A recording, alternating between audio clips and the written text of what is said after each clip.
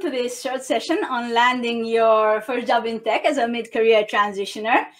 There are three things I'd like to walk you through today, and they usually fall in the category of threats. But a series of interviews that I ran recently with some successful career transitioners revealed some strategies, some tactics really, that they use to not just turn them around, these threats, but also to tame them and ultimately to convert them into opportunities that they leveraged in order to land their first job in tech. Now, in our 20 minutes together under the sun, I'd like to share with you these three threats and then the tried and true approaches that the people I spoke with used in order to bypass them and to get their foot in the door. Now, very quickly, my name is Ioana. I'm the founder of transitionintotech.com, a platform designed to help mid-career professionals transition to a tech role, explore a role in tech. I work to serve mostly people in their 30s, 40s, and even beyond, who are out of a job or about to lose theirs, either because of technology or more recently because of the pandemic, and or who simply just need a do-over in their career for whatever reason. Now, since we have very little time and a whole lot to talk about, I suggest we skip the formalities and get started straight away. And I'd like to get started with this number here.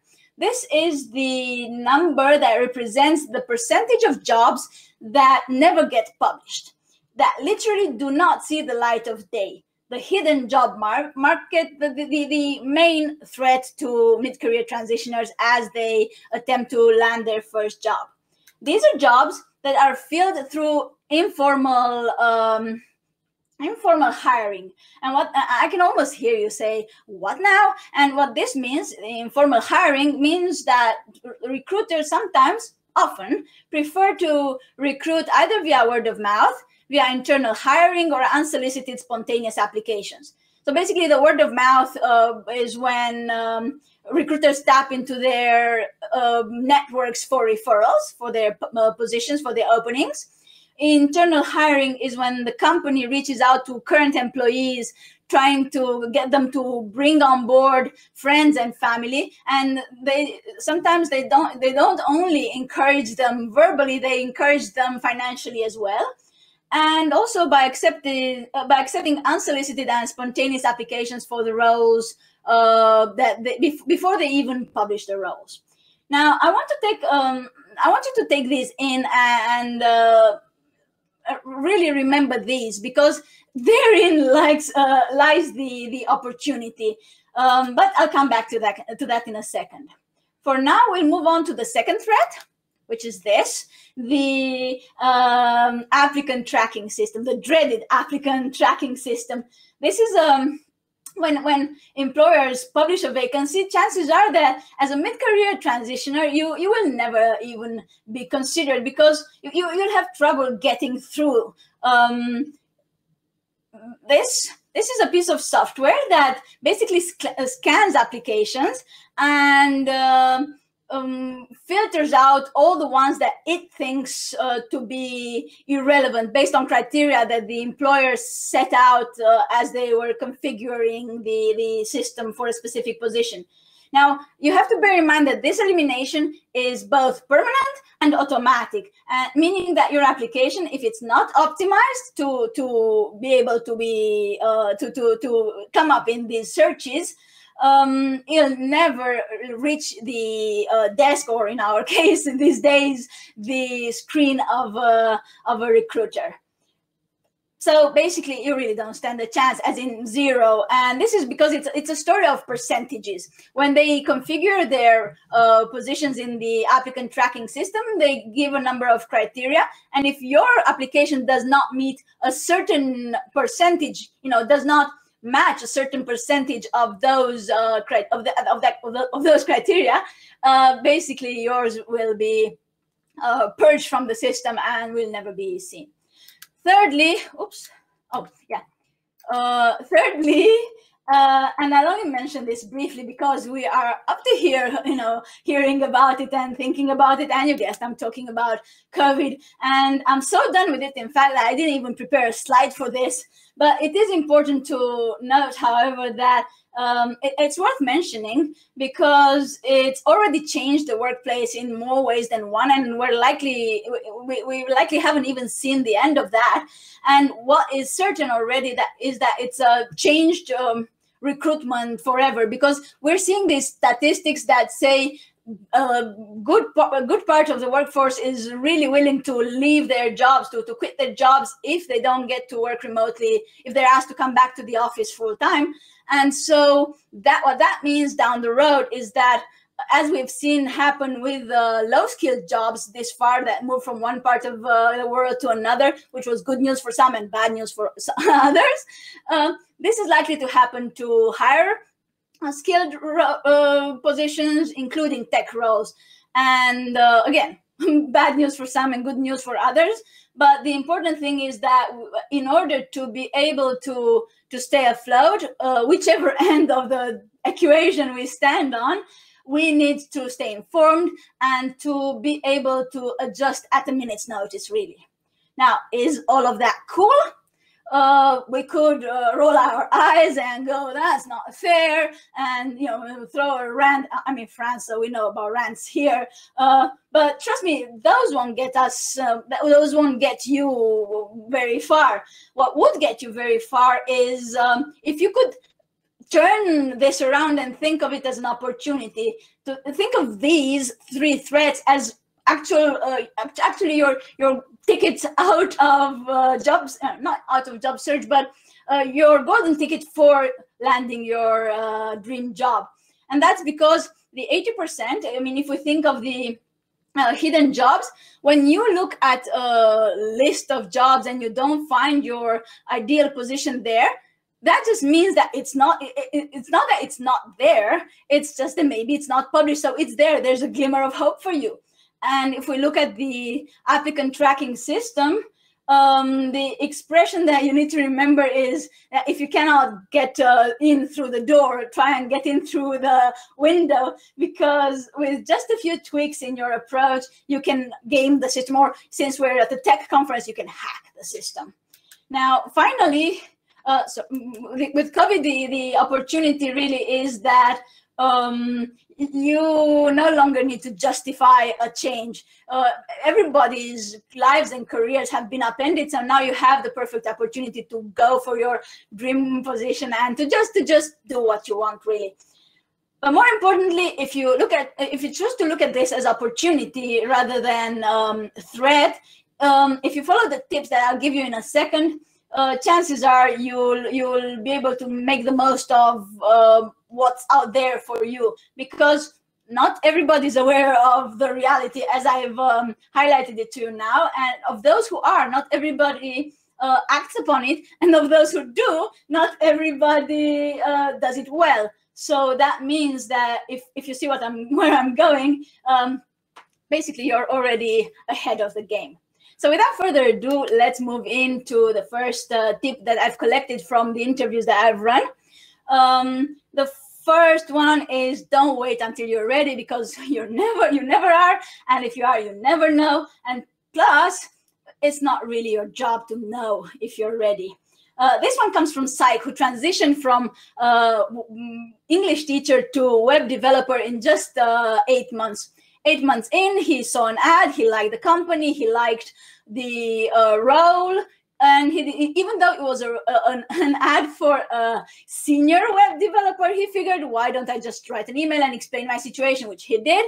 And fast forward a few days, he got invited to an interview, and eventually his now employers told him that they just want to meet the person who basically said, I don't do any of the things that you want me to, but please give me the job anyway.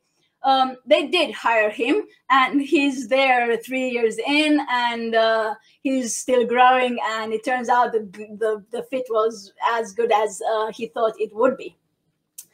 By the way, you can find Psych's story on transitioningtotech.com, as you can other stories that I have published and I will publish in the coming months and weeks.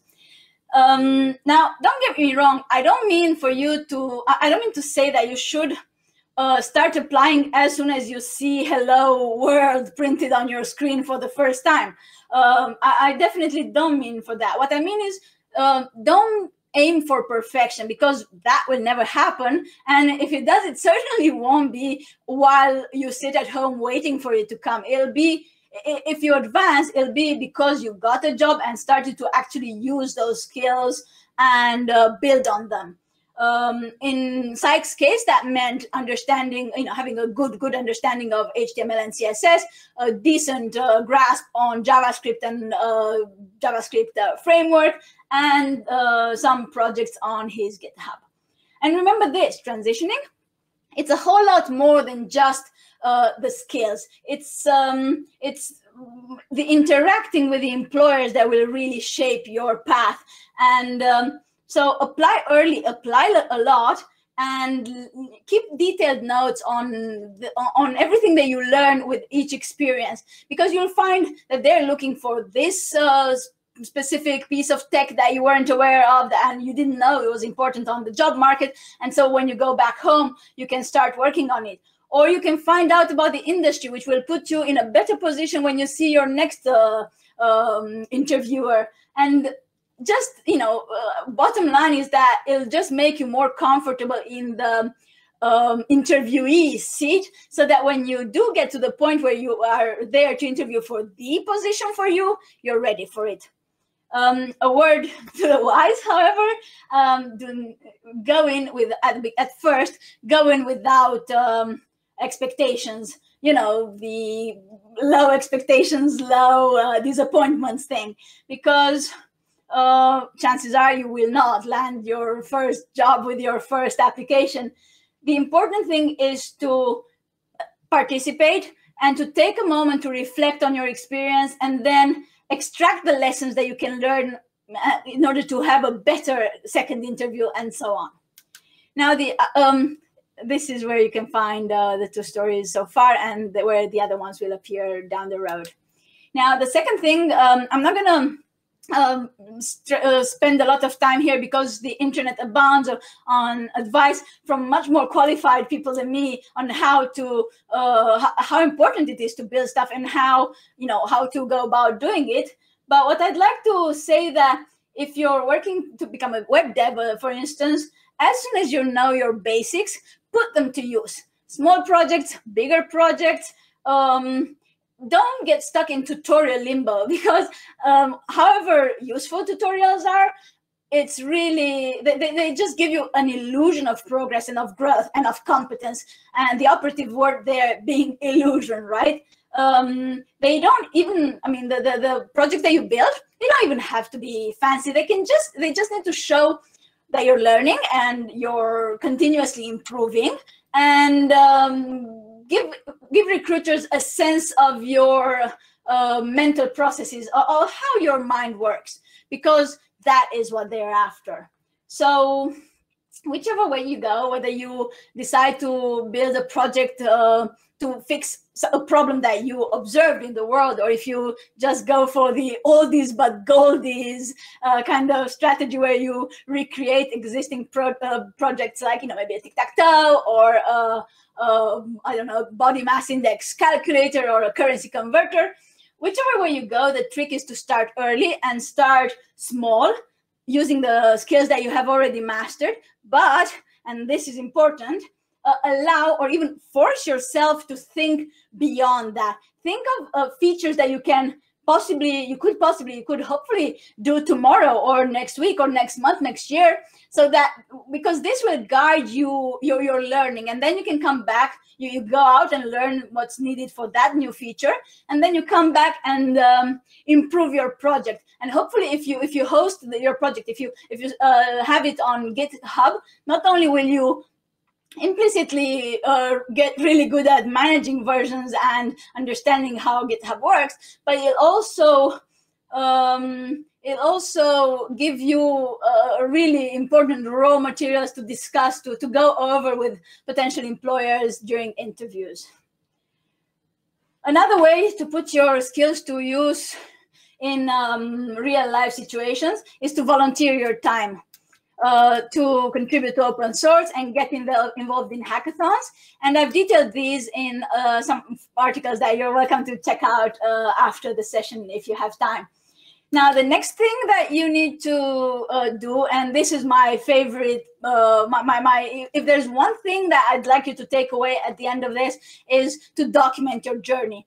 To properly document your journey can bring countless and, for the most part, unique benefits. This is really helpful because it makes others, like recruiters, find you more easily, and it makes them think that you're competent and likable. And on the other hand, when you encounter the imposter syndrome down the road, which we've heard so much about over these days, it will be so helpful to you to be able to go through your notes and feel, yes, there is progress, and look how far I've come. How do you do that? Well, you like Syed did. He put some time aside and started writing articles, reflecting on his journey. He actively and publicly participated in communities, and I couldn't encourage you more to get involved in relevant communities, for beginning coders and so on. And then really you use a lot of hashtags, and just make sure that whenever people search for something related to the specific tech you're working on, for the specific path that you want to embark on, that your name comes up. Right. So what else? Again, an article that details that further. And then the other thing is to network a lot. Well, maybe that's not the most appropriate. Maybe that, or even that. Either way, the point is not to start attending events galore and give out your business cards like this. It's more about, and this is an extension on a previous point, attend events that are heavily anchored in the field you're interested in, and write about the experience, both on a professional and on a personal level. Go for small-scale events that, for the most part, like meetups and developer groups where you get to interact with people for real.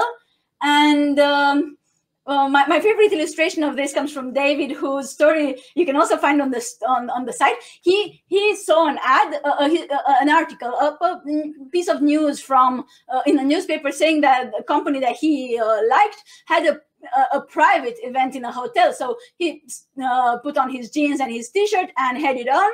And he was asked why he's there, and he said, "I just care so much about your company, and I would like to know more." Turns out that the person who was talking to him was the founder, and fast forward a week, he was on the job. He had been offered a place on the spot. Now, does that mean start crashing events like that? Possibly not, but just find your way and make the most of what you are and what you can do.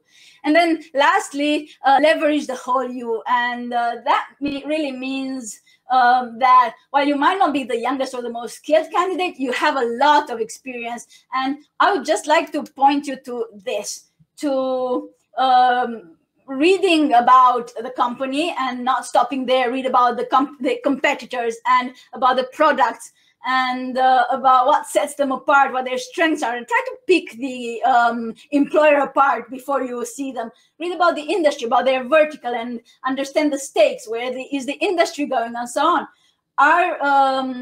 What's their situation as regards the future of work? Are they going to be okay? What's the story there? And finally, think about your role. How can you bring value to them as a business? Not just in your little role, but how can your life experience, your stack of soft skills, how can all of that really go towards placing you, giving you a seat at the table, and really we see this all the time, that companies prefer to bring the soft skills on board because the tech you can teach. Now, I think we're running out of time. I just wanted to say, join me on my LinkedIn and on the site. And also, I have a giveaway for 3 tickets for a sprint. Sprints are my coaching program that I'd love to share with you. To access that, just join me and reply to these questions. Hope you had a good time. I look forward to being in touch and talk to you soon. Bye.